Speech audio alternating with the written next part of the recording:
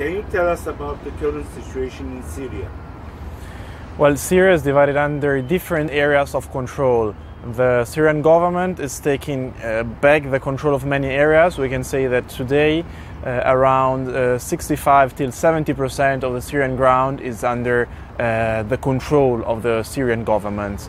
I was there 3 weeks ago, and I was reporting in different cities in Syria. I was covering the front in Yarmuk, close to Damascus. I was covering the southern front on the border with Lebanon and not far from Julan and from Jordan, and I was in Palmyra and in Homs. And well, I could find very different situations in each city.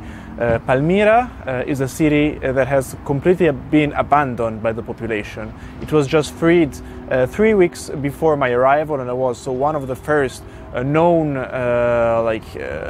Middle Eastern and known Syrian people going there. And I could find a city in which there is no population anymore, and I could see how the terrorists, DAESH terrorist organization, was destroying the city in order to break every links between the future and the past of it. Homs is a city that has not been controlled by DAESH organization, but by many other groups. There were around 15 groups of rebels controlling it.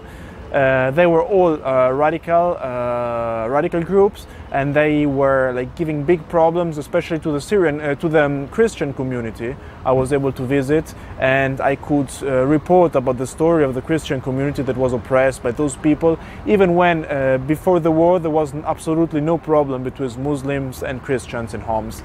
And the great majority, the biggest part of the city has been destroyed.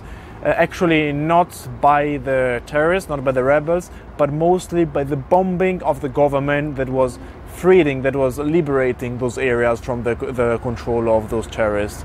While Damascus, in the city center, there is absolutely the war cannot be seen, but we could hear from far away the noises of the clashes happening in the suburbs of the area. And it was incredible to see how people in the city center were going out, were partying, were really happy and free, even if in just a few kilometers from us the clashes were taking place.